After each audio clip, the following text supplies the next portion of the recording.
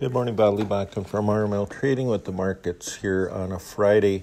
Corn up 1, beans up 3, the wheat market up 6 to 7, Chicago 7, Kansas, Minneapolis up 6, bean oil up 3, the meal down $1, and the oats up 0.5. Not a lot of news.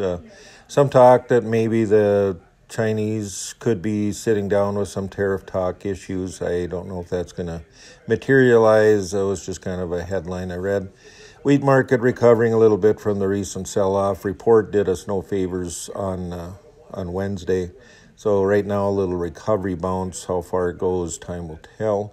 Cocoa down 26, OJ up 70, sugar down 30 with the coffee down 40, cotton up 20, the U.S. dollars trading up 4.